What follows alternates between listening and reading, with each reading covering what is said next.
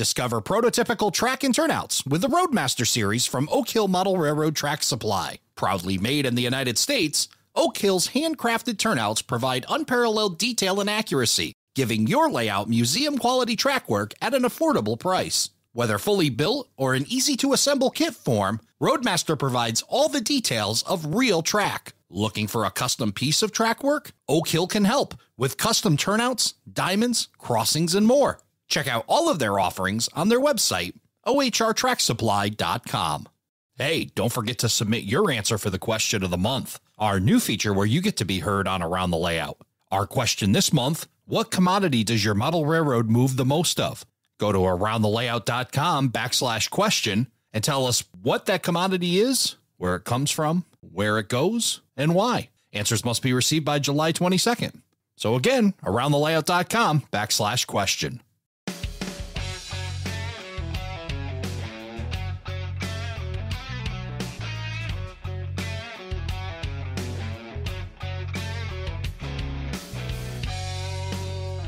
Hello, everybody, and welcome to Around the Layout, where model railroaders come to tell their story. My name is Ray Arnott.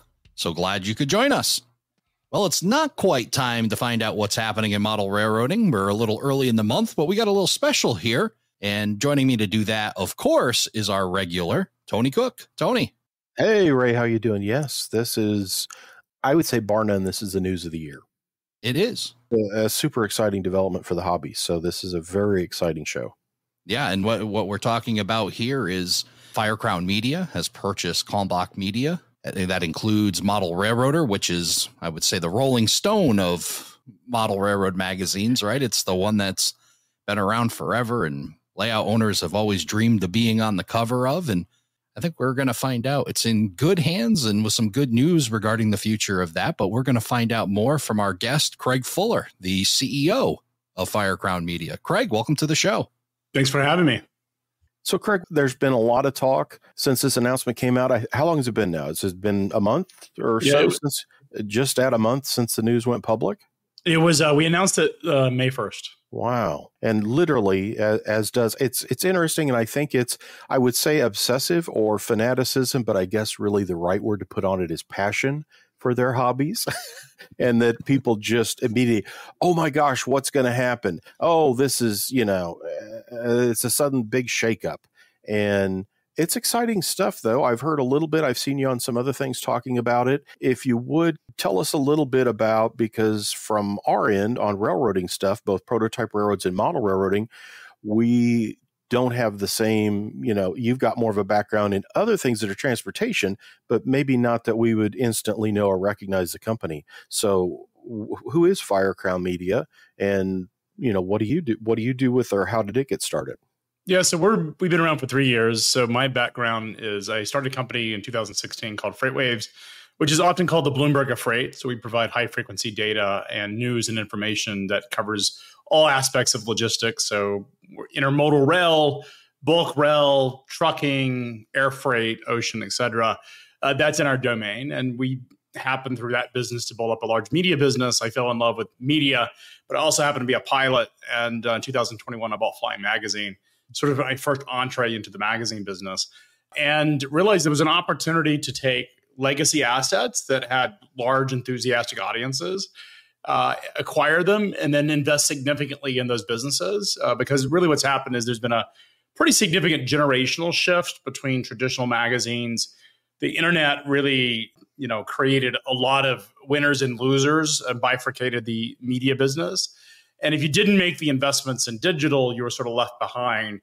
But what's happened is that, some companies have gone full digital and that hasn't worked out. They've sort of left their magazine communities behind as well. And I think what we've realized is there's an opportunity to make investments in the print side of the business, but also in the digital side. So that's what we're planning to do. And we've made, we own 50 some odd brands right now. I think we've done 20 something transactions. But essentially we're buying enthusiast magazines and then making significant investments in those portfolios. And it's an exciting thing to have happen. It can be a scary thing, too. I went through that. I've been editor of Model Railroad News for 14 years, and White River Productions acquired it about a year after I became editor. And now I also do Diesel Era for White River and HO Collector. The changes we went through there, and then picking up the Karstens group of Railroad Model Craftsmen and Railfan. And I mean, White River, every time I turned around, suddenly was like, oh, and then we have this other new magazine. And it's like we went from, I think, when they first got Model Railroad News, we also had Passenger Train Journal and maybe Railroads Illustrated. And now it's like 10 magazines and all the Historical Society publications. But again, it takes that kind of infusion because like Karstens had kind of run aground. And I think that, as you say, everything has changed, but there is still, and I hear that even from younger guys, I love having the magazine. And it always throws me when it's somebody under 30 saying that, because I would think I would have to explain to them what a magazine is. Yet they're writing me saying, I love it when I get Model Railroad News in the mailbox. I sit down, I like paging through it. It's so different. But then there also, of course, are internet people that are online all day too. So again, I think that there was that thought at first, everything's going to go digital.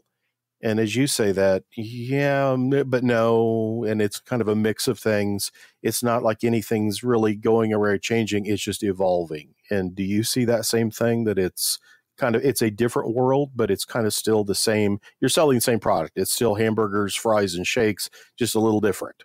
I don't know that I agree with that it's the same product. Ultimately, you have to have a digital orientation, and the way you treat digital is completely different than the way you treat print. And so I don't look at it. I almost look at it, if you want to use the analogy of hamburger, it's almost hamburger and steak. Like one, there are different occasions for different types of products or experiences, and different business models entirely that you have to have with one versus the other. And ultimately, that's where most publishers have sort of faltered, is either they transitioned into digital and sort of forgot their print legacy and left it behind, or didn't make the transition and got lapped by the internet. And ultimately, because of the evolution of technology and business models, you now have the opportunity to sort of go do both. And that's ultimately what we have built at Firecrown. Is we're digital natives. We happen to own 40 some odd magazines at this point, but we understand the importance of investing in print. But we also know what it takes to succeed in digital. When you guys looked at Kalmbach Media before you purchased them, what were some of the really attractive parts of that magazine and that operation that really pulled you towards wanting to bring this into the Firecrown family? Yeah, ultimately, everyone, we know going into a conversation with a company, whether we want to, whether we can see ourselves owning this asset or not. So we're not, we look at about 5 deals a week, a deal a day. Probably 90% of those transactions, just we pass on them on the first look. So if you sort of back into, we're doing about a deal a month. If we're looking at 20 deals a month, you could see that our batting average is about 5%. And so we have a pretty high threshold of what we look for. And ultimately, the first decision that we look at is, does the audience care about the content?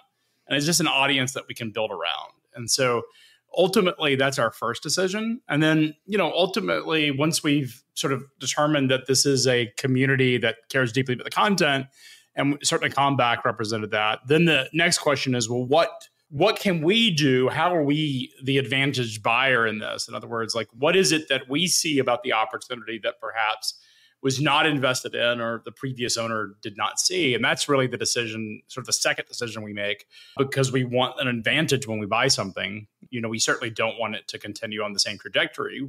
Even if it's on the upward trajectory, we want to scale that up. But oftentimes when you're buying legacy assets, it's not the case, where you're buying things that have, are growing substantial 10, 20% month over month type scenarios. These are businesses that typically need some investment. And so that's what we then want to know is, okay, what's the playbook for this particular asset? And how can we make it something that the audience and the community will really love, but also how do we get a good return on those investments? And so those are the things that we typically underwrite. We look at the team, we look at the operations, we look at areas where they excel, where we don't. One of those areas, frankly, is subscription operations. Kalmbach was 90% revenue came from subscriptions. Advertising was such a small percent of the overall business model. And it's the opposite for most of our other brands, where it's 90% advertising, subscriptions are a very small piece of it. So we saw some opportunities to bring the Kalmbach subscription team throughout the rest of our brands and really take over that part of our operation, which we've done. And then vice versa, we saw an opportunity to take our significant commercial operations and sort of orientation and put it into sort of that Kalmbach system and to these titles. And then last, we have a very significant digital infrastructure that is built as a platform that's very advanced. And we felt like we could bring a lot of value to the Kalmbach titles. I was going to say 8 titles being moved over there. You have magazines in the topics of aviation, marine, space, and as you mentioned, FreightWaves in the supply chain. So it seems like these titles are sliding over into a nice structure that's going to be able to help support that. Do you move team members around? Do you kind of bring that in and then have those assets move towards that target, or are they kind of running independently with a little help? How does that kind of structure up? Yeah, we run what we call a matrix organization. So typically, if you think about like ad operations, subscription acquisition, the stuff that it takes to sort of make the business work, it's not something that the consumer or the audience sees. So the consumer only sees a very small fraction of the overall business. They see the editorial and the creative products. And so what they're identifying as the business is oftentimes the editorial team or the creative teams.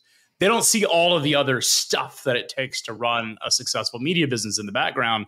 And so what we typically do is we take the best of the best resources. So if we acquire a business and they have people that we think are better than our own or perhaps can complement our own team, we will put those folks in place and be responsible for those functions. And then we see areas where we can leverage what we have in terms of existing operations and really level up a brand or put significant investments in it. And that's what we're doing. So specifically as it relates to Kalmbach, I talked about subscription operations. They have a very strong very strong operations team that's managing consumer subscriptions, audience development, things like that.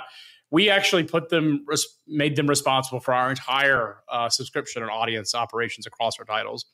Obviously, you're not touching the editorial team. Typically, on editorial, you want those folks that are writing content about their specific subject matter expertise or their things they care about, and we keep those in place. But then all the other stuff, we end up bringing in resources from across the organization. So, an example of that is we have a very strong technology team. Technology development that's going to develop new websites, mobile apps, digital media experiences, even some AI built into some of that, some data mining. We will layer that into the Kalmbach titles to really bring some substantial improvements to the experience that consumers see. You talked about making some of these changes, but if you're a regular reader of Kalmbach titles or purchasing those, like I buy a lot of the soft cover publications in addition to the magazines, what's the thing to be looking for? Yeah, so two different sort of strategies. One is digital, one is print, as I've talked about. And we treat them very separately. I think the mistake that you typically see in publishing and media is that companies either are print-oriented and everything, the old sort of adage that, everybody looking for a hammer's always looking for a nail. And that's what print folks tend to do is they treat everything as a nail. Like we're print and every decision we make is sort of orientated on our print product. And then you have the opposite in digital where everything is oriented to digital. And they sort of ignore the print or what I call bleed it out is they make it such a poor, like a really product that nobody wants to buy that eventually they lose their audience. And so you almost have to parse them separately. And they have their own timescales. And so you have their own strategies and timescales. Print actually takes longer to innovate than digital because digital, you can do an enormous amount of testing. We do a lot of what we call A/B testing, which is we can launch something new into the product, test it, see how the audience reacts to it, and then use that data to sort of inform the rest of our decisions. You can deploy that pretty quickly. Digital is incredibly easy to work with in terms of because you can move very fast. Print, on the other hand, requires a lot of decisions that have to be made. Once you settle on a print decision, you're talking about paper stock, you're talking about cover stock, you're talking about formatting. You're making a lot of decisions that, frankly, you can't reverse once it's in print. You can reverse in generations, but what we found is that audiences they want stability in print. That's one of the things that print offers them is consistency and stability. Those decisions take a lot longer to make. I've already gotten notes from members of the audience who 2 weeks after we acquired it, is like, why did you change the paper stock? I'm like, oh, we had nothing to do with that. Those decisions, that paper was printed well before we acquired it. And so there's a perception, I think, oftentimes that things are going to change overnight. And print just doesn't allow you to do that. And because it's very expensive, both in terms of the actual cost of printing, but also the fact that oftentimes the decisions are hard to reverse, you've got to be very methodical and take your time with print. So when we look at print specifically, you're not going to see a lot of changes over the next year. It's going to be about a 12-month transition. So if we were talking in a year from now, that's probably when we'll start to talk about some of the new product rollouts and some of the new enhancements and the quality increases that will be born, new design layout that we will have planned. We'll be able to talk in more substance around print here in about a year. I will tell you, on digital, the process is already underway. The forums, we already are migrating to a whole new forum platform. The forums were built on a very old piece of technology that created a lot of issues. We have a whole new forum technology. We've already migrated the content. We're in a testing process. So hopefully within next month, you'll see a whole new experience. The same content, all of the historical libraries and archives will be there, but you'll have a brand new sort of experience, an enhanced experience, a much more stable platform. Moving things to the cloud, which means transferring the data into something that's fairly robust and built on a sort of a newer layer of technology. And that's best practice. The problem with physical servers is that you're dealing with all sorts of like maintenance problems that you end up with. The great thing about the cloud is that it gives you infinite scalability and agility that you just don't get with traditional sort of computer servers. And so we'll make those transitions. You'll see a new, what we call UX, which is the user experience. The current websites, whether you're talking trains.com or all the derivative sites out of that, are just very hard to navigate, hard to find something. They're just not great websites in terms of the experience. And we will make those upgrades and enhancements over the next couple of months. So that's where I would expect to see the first, or the audience would experience the first set of changes. And then over the next year, they should start to see those in print. I definitely can see the value of what you talked about before, the magazine. And, Tony and I have talked about generational differences between each other, where I'm slightly younger, not a whole lot younger, just slightly younger than Tony, where Tony likes that physical magazine. And there's a lot of people that like to touch, feel the paper. And in fact, will even grade the paper, as you mentioned. But for me, I love the ability to take information, and Model Railroader, we'll just focus on just Model Railroader itself, is a wealth of information over a massive amount of years that's been collected about the hobby. But to find it in paper, you'd have to have hours to dig through and know where was that article, what was the ability. And it sounds like that may be the move, right? To coming from a data background that you have, to be able to take and search for that kind of material within Model Railroader, to be able to pull up information. If you're looking for a specific topic, to be able to drill down and find that digitally would be absolutely outstanding. I mean, it's a wealth of information. That's right. And that's really the opportunity that we look at when we look at legacy magazines. Is you're buying, in the case of the combat titles, have been around since 1938. I mean, you're buying these titles that are, we're talking, 80, 90 years old, that you've got this enormous amount of wealth of content. We have a title, Yachting Magazine, and been around since 1907. I mean, talking about these magazines that have survived, the combat titles, survived World War II, survived multiple depressions and recessions that have, or multiple, the Great Depression and recessions. Yeah. Some of those recessions felt like depressions to people, but yeah. You've had these sort of, you've had this long legacy and generational legacy that these print magazines offer you, and some of these very rich libraries of content that frankly have to be updated in terms of easy to find. So that is the opportunity when we go buy a magazine, is we're buying all this history of content and opinion and reviews and substance that has been around for many decades. And frankly, because magazine publishers typically we're not very good at sort of accessing the internet or sort of leaning into the internet. And in fact, many magazine publishers fought the internet for years and thought they were sort of selling out, or this was a fad, until it wasn't, and it caught up to them. And the nice thing is that we can lean into that. And so the way I view print is that print is an experience in itself. What's great about print is that you get lost in the content. You can read an article, you can look at a photo, and your feed is not constantly interrupting you. The problem is, like, right now I'm looking at my emails. I have 32 I have 2 email boxes. Right now I have 32,361 unread emails in one of my inboxes. I have 63,609 unread emails in another inbox. And so you think about that and I'm probably getting 1,000 plus emails a day. I mean, that's not an exaggeration. That's like a real deal. And so the issue is, like, I am getting inundated with content on a consistent basis. And this is not just me, it's everybody. You have Slack channels if you've got some type of internal messaging system that's firing up. You've got Twitter or X, you've got Instagram, you've got YouTube. You have all this content is being inundated. And the problem is our brains have not evolved to be able to take all that in or consume it.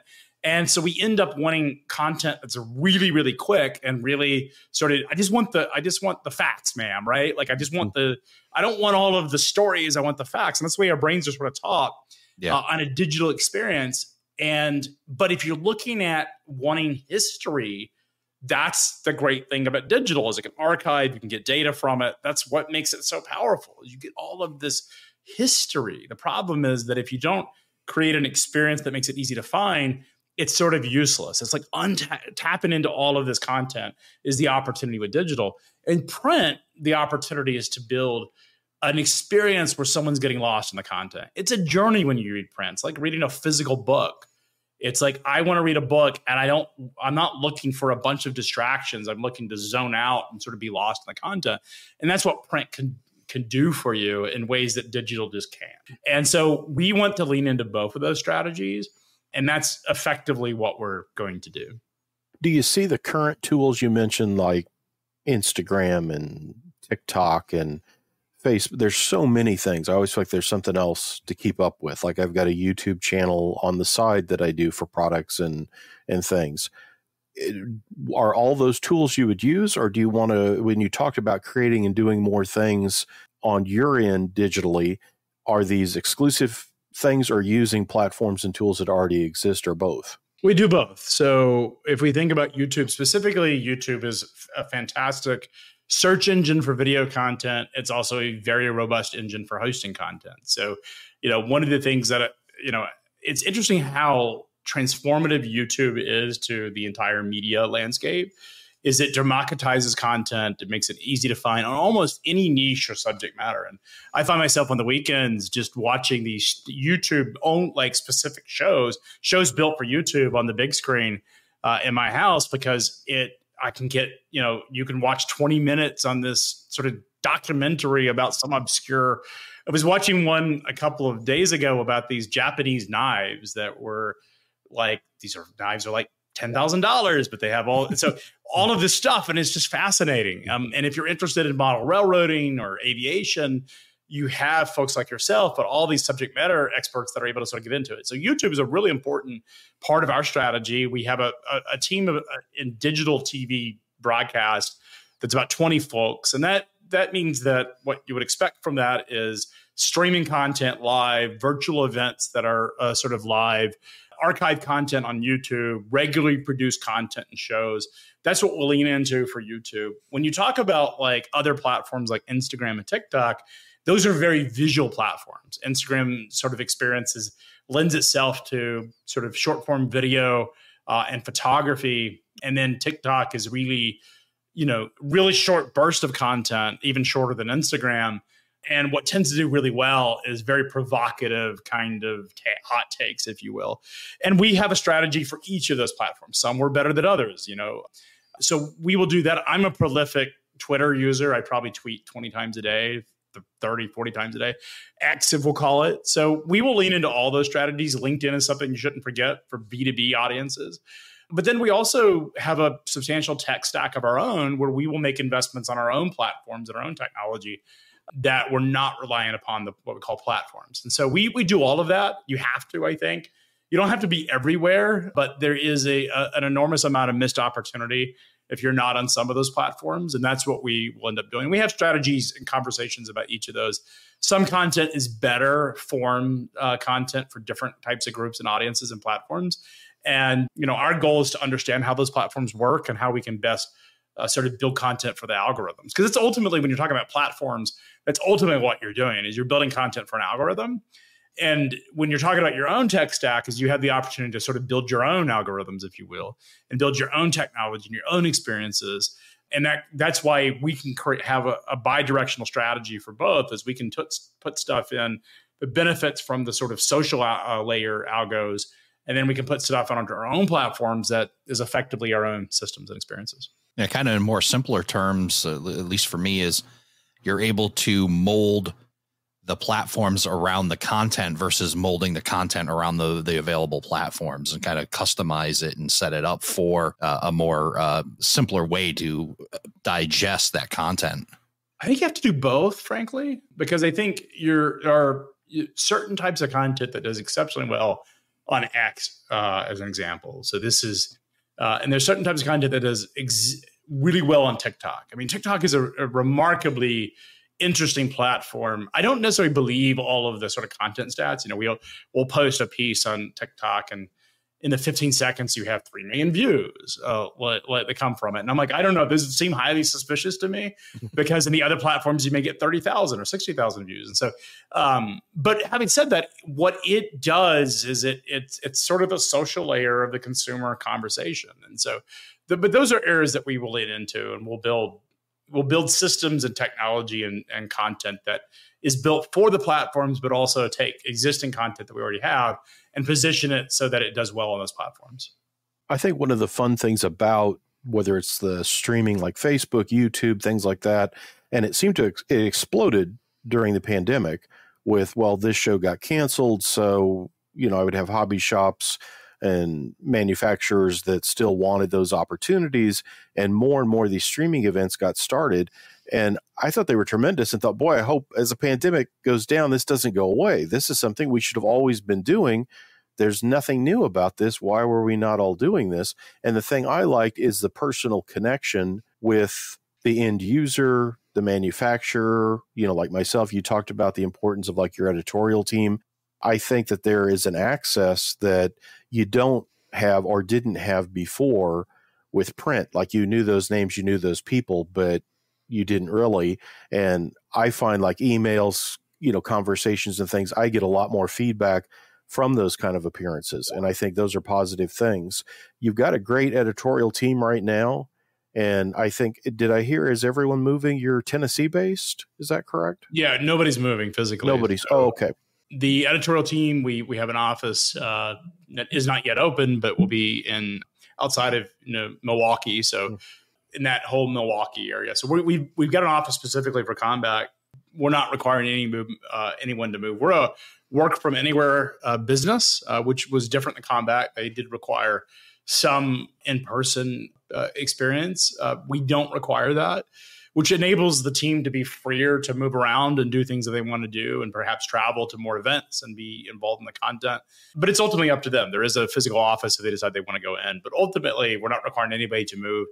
Like I said, there are pieces of Kalmbach's existing business that, frankly, as a consumer of content, you wouldn't experience. Subscription operations is a great example of that we thought their team was frankly better than ours. And we decided to make that team our team. And that's ultimately how we look at each of our acquisitions, is how do we take what they're really good at and we're not so good at and make it a part of it. One thing I would point out, because we've spent a lot of time talking about sort of the business model that we've got to a degree, is that scale really matters in media businesses. And the reason it matters is when we talk about leaning into digital and print, you have to have scale to do that. Because you can't run, and this is the reason I think a lot of publishers sort of have to pick.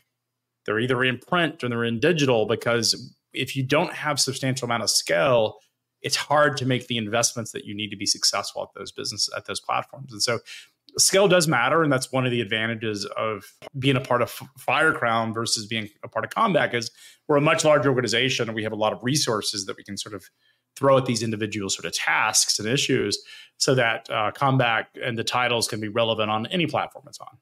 Looking at all these other titles that you have, and you're certainly not new to the obviously the hobby side of things. There's a lot of hobbies that are listed in these current publications. Would you say that your acquisition of model railroading magazines puts that like in the smaller of the niche that you have? I wouldn't say it's smaller. I mean, if you look at the sort of breakdown in terms of percent of revenue, the rail part of our business is actually the largest segment. So it's about 27% of the revenue that we get is in rail. We call it rail. I think Kalmbach called it the tracks group. I prefer rail. It's just easier on the street to describe what that is just to a consumer. If you say tracks, they're like, what is that? And I didn't know what it meant the first time. So we call it the rail group at Firecrown. And ultimately that was, it's 27% of our revenue. Our marine and boating portfolio is about 25%. Aviation is around, I think it's 20, it's smaller than that. I think it's around 16%. And then we have supply chain and astronomy to sort of make up the balance of it. So, but ultimately the rail and fine scale, which is not, it's more about the hobby side of the business, if you will, is that 27%. I don't know. I think it's in a good home because I'm looking through these titles and it's funny how you talk to model railroaders and, a lot of them are also at least another hobby that all fit within these categories. I enjoy aviation. I don't fly. I got my Part 107. So that's as close to a pilot's license as I have. And it still doesn't get me free drinks at the bar at the airport either. But, space junkies. I mean, guys that love trains, love space. So there's a lot of guys that have that very diverse. So I think it's in a good home. It's within a lot of the different things that we also enjoy outside of model railroading. Yeah, it's transportation. I mean, ultimately, all of our titles, with the exception of maybe fine scale, is a model railroading. Obviously, is not hauling freight or hauling people, but it's still connected to a form of transportation. The reason the hobby exists is because there's a love of a mode of transportation, and I think ultimately that's an area that we are incredibly well positioned. If you think about it, we're the largest supply chain publisher in the world with FreightWaves. We're the largest aviation portfolio in the world with flying and all the titles associated with aviation. We're the largest publisher now, the largest publisher of marine and boating, and now rail. And then you add astronomy. I mean, ultimately rockets. I mean, space commercialization is a supply chain problem. It's a logistics problem. And so most people don't think of it that way. And astronomy is much broader than that. It's about sort of the love of stargazing or space exploration or space science. That's still built into some form of movement or exploration. And that's built into us as, a lot of our audiences are men. It's not to suggest that women don't like trains or don't like planes. It's just as a demographic, generally, these are men. These are sort of male-oriented communities. And, the demographics show that in the data. As a young boy, what I was playing with was cars and trucks and planes. I mean, this is all built into us. I've got 5 kids. I've got a set of twin girls, and then the rest of them are boys. My boys are gravitating towards things that move. And I think this is all built into that idea. And so that is an area of sort of commonality into what we do. And I think we understand our audiences incredibly well. If I bought a gardening magazine, I wouldn't know what to do with it. But I do know what to do with trains, and I do know what to do with planes. And I think that's an important element. One other thing that I think is an opportunity that we haven't discussed, and this may be less important for your listeners, but it's something I'll touch on, is that we also understand B2B. I mean, Kalmbach was predominantly a consumer enthusiast publication. There's absolutely importance to that. Most of our publications, frankly, are. But we also happen to understand B2B very well. And we have some plans to really take trains and trains.com and really boost some of the news and sort of the business intelligence that can come along with it. There's a portion of the audience that's not in the rail industry that will actually care about that content because they want to know what's happening across the industry and how the regulators are impacting it or potentially what the economic models of these businesses are. And we will be able to lean into that as well. And I think that was always, to me, like Don Phillips' column from Washington, D.C. that he used to do in Trains. That was part of Trains that I enjoyed because I didn't have access to Railway Age or Progressive Rail because I didn't work for a railroad. So I would see them at, swap meets, that kind of thing. So I knew those existed, but those industry publications where they talk some of the nuts and bolts, where it's not just the oohs and ahs over train stuff, but that kind of financial or business end, I find that very interesting. And so that's exciting to see some of that for trains. I think would be great. One thing I wanted to ask, and we're listening to this so we don't get the same thing that Ray and I are getting to.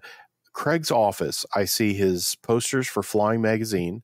I see his truck, and there's airplanes back on his shelves, and he's wearing a Southern Pacific Daylight shirt. So we've got about everything represented here. But Craig, we haven't asked, you talked a little bit a minute ago about as a kid, the stuff you played with in that. So what, obviously transportation, you have that same bug as a lot of us do. And again, as Ray mentioned, I think we all have sub hobbies. For me, it's cars. If you can talk to me about trains for a while, but then, hey, let's talk about Fords and Lincolns or this or that I like to talk about automobiles. What is your personal interest? Or, obviously it's a transportation thing because that's what you're doing, or I hope so, doing what you like to do. But give us a little bit about who is this new guy that's going to be taking a new direction for these magazines we love. Yeah, so I'm like, I am a pilot, which is why I bought Flying Magazine to begin with, is sort of a passion project. But I'm also a freight nerd. I know that seems weird, but maybe the audience here can relate because we all like transportation. My weekends consist of, if I sort of look at off time, I'm working, it's probably not an exaggeration, 18-hour days, 7 days a week. And like I have multiple hats and I run multiple businesses, and people ask, how do you split your time? And I don't know how to define that. I don't run a 40-hour week. To me, being in the business, whether we're talking railroading or aviation or supply chain, to me, this is what I would be reading about anyways or studying. So I get to participate in my passion projects as my career and build my business around it. I have the freedom to do that. And I think that is, so these are my hobbies. I'm a consistent learner. I'm always have an enormous amount of intellectual curiosity. I gravitate towards historical sort of figures, stories of sort of biographies of historical figures or businesses. I love business drama. Like there's a great podcast called Business Wars, which sort of takes these. Do you guys know this podcast, by the way? I highly recommend it. I don't know, but I'm going to check it out because I love books on that kind of stuff. So, wow. Business Wars? Yeah, it's called Business Wars, and it takes two competing businesses. Usually there's an incumbent and there's a disruptor or an has joined the business. It's intentionally time to take it down. So good example of that is like Nike and Adidas, or, Boeing, Airbus. I think, Chick-fil-A versus KFC. So they get into all of these. One of them was Taylor Swift versus Scooter Braun. So they fin two competing forces together, usually founders, and they talk about the business, sort of the drama associated with it. I absolutely love that because as a business founder, as an entrepreneur, I sort of can relate with a lot of the emotion and the stories that go into these there. I think about railroading. Who would be the business, who would you guys nominate for the business wars of railroading? Well, you have, obviously comes to mind like the one of my favorite books, and he's a former Kalmbach contributor, is Fred Fraley's Blue Streak Merchandise on the SP stuff. And it talked about the Krebs and like Haverty, the people that worked with Santa Fe and Southern Pacific. I knew Mike Haverty I did public affairs for Union Station in Kansas City for many years. And those guys all, they have fascinating careers. And you open a railroad history book and you're reading about them. I just finished rereading a Rio Grande history book that I hadn't read in many years. And there's always things you pick up and different people you come away with. Oh, I'd forgotten this guy was also involved in this deal. It's the ultimate soap. Forget Dallas or Dynasty. Follow business. Which is what those shows were anywhere about business. But I love that. Yeah. Are the class ones now too clubby to really have a diehard war? Or would you consider the Canadian railroads, the Kansas City merger, as the business war of who was going to win that one? I'll just say this, and then there's certainly a lot of battles that could be fought within the class ones. But I know there are railroad fans out there that treat railroads like sports teams. Like there is just absolutely there's rabid Dallas Cowboys fans, and there are rabid CSX fans or rabid UP fans or rabid. So you wouldn't even have to contact the businesses. Just get two model railroaders and put them in a room and let them fight it out, because they'll fight on behalf of them all day long, and fly the flag high for them, no matter what you say about their railroad. Do we need to have like a tournament of UP versus BN versus CSX, like a Sweet 16 of them, right? Put them all in who becomes the greatest railroad and class one. Oh, that could get very bloody. Maybe we should do that. It is. I know. Once we get our website updated, maybe we'll do like that is a fun thing. Yes. Let the community vote on greatest railroad, because that would be fun. I mean, those are the types of things that I think digital could do really well. Is user generated content, UGC, which is that voting and participating in the conversation is something that digital does really well. Magazines will do that very well, frankly. Is like you send a letter to the editor and it may get published. That's not as much fun as actually writing content. But then you have the other side of it is you get a lot of people post stuff that there are a lot of trolls that also enjoy doing that, which is always an interesting. As a public figure, I get a lot of the shade talk, and it's okay. What this kind of leads me to, and we talk about the word, I kind of said rabid, but the word I really meant to use was passionate. And we have in our hobby a lot of passionate people, and they're passionate not only for the hobby, but the outlets that cover it as well. And I'm sure you've learned this, and I'm sure that you have it in all the other hobbies as well. They're just passionate people, passionate about aviation, passionate about space, or passionate about boating or fishing. And with that comes this passion. And again, we'll go back to model railroader and kind of the big question and the big concern that people had about model railroader leading up to this acquisition was that they were seeing that magazine shrinking. It was 90 pages, then it was 80 pages and 70, down to the mid 60s. And I think that concerned a lot of people, and hearing it being bought, I think that their fear, because of that passion, was that magazine was going to go to zero. And it sounds like quite the opposite is going to happen for model railroader. Yeah, I mean, the thing about having a media business, whether we're talking magazines or digital websites or even large social media accounts, is that ultimately there's a lot of opinion.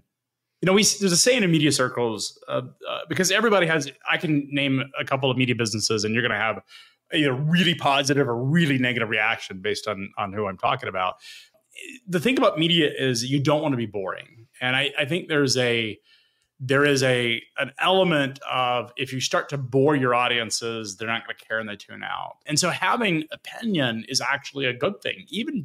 Even some strongly passionate opinions that maybe can be on the offensive side is okay, frankly, because and I'm not talking about the publisher, I'm actually talking about the audience. That's okay because it shows there's a depth of care. They actually care about the content. I think what I would read is that there was almost a level of disappointment, and in the fact that the perception in the community is that Kalmbach did not care about the content. And I saw it in the employee base when we met them, but I also talked to a number of folks in the community that deeply care about the titles. These titles meant something to them. And they expected the publisher to step up. Like, what are you doing? Like, why are you letting this thing die on a vine kind of perception? And I think we have a responsibility to sort of ignite some passion in that. It does take a while. It's not overnight. There is a business model. One of the things that when we sort of made these first investments with Flying Magazine was it was going down the same path. Cheap paper, it went from 160 pages to like 50 pages or 60 pages. The paper was really thin. The covers were really thin. The print was sort of drowned out. And I think one of the things we did was we made significant investments in the quality of the print, where you get a much higher quality of publication with much more beautiful photography and paper.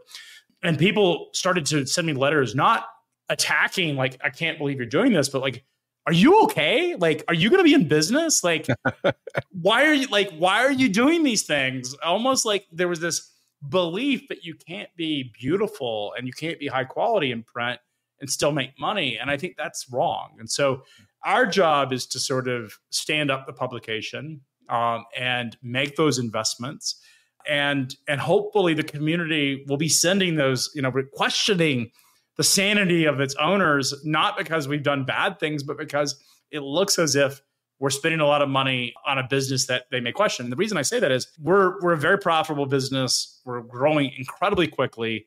We do have a lot of belief and conviction to our business model. We've got a lot of capital available to us.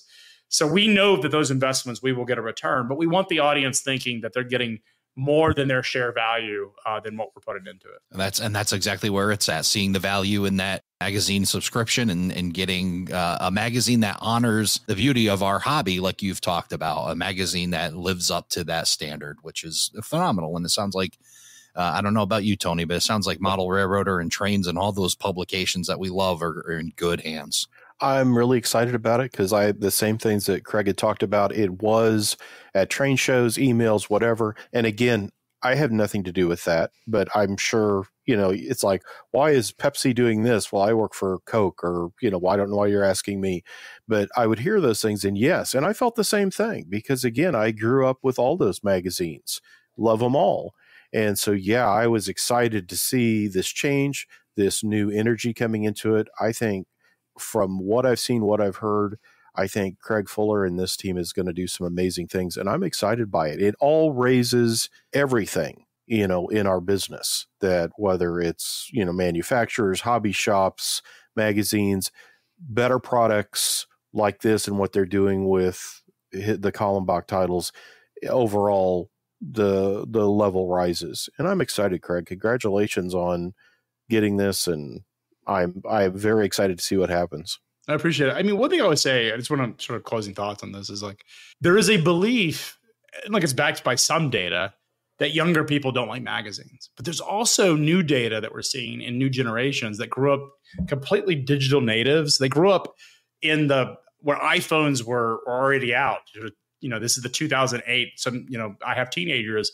They actually really like print. There's sort of this old vinyl element coming into it. People buying Taylor Swift records in vinyl. There is a younger generation that looks at print almost as more innovative because it's tangible. It's not digital. And I think there's a lot of conversations about AI and deep fakes and stuff, but there's something authentic about a magazine that is real. And if you know who the writers are, and this is one of the things about digital, is that you can actually, your contributors and your writers can be a personality and accessible to the audiences. And that's something we can do. But I would say that I am very bullish on print, but I think the print business is incredibly strong. And I think AI and all of the sort of stuff that's happened in media is going to make print that much more tangible. And I think we're going to see younger generations rediscover that, if not already. It's funny when you say that, Craig. What I think of on that is with Diesel Era and like our Rail Fan and Railroad publications, guys you can go shoot pictures of a train, come home, pull out the SD card, put it on Facebook online instantly, and there you did it. Yet I always see someone saying, I got my picture in Diesel Era. Look, they printed this. Like, it's not real until it's in print. Like I will see these where they open a magazine. Oh, I got my article in this magazine, or, oh, look, they did this or that. So again, as you say, it's a different animal.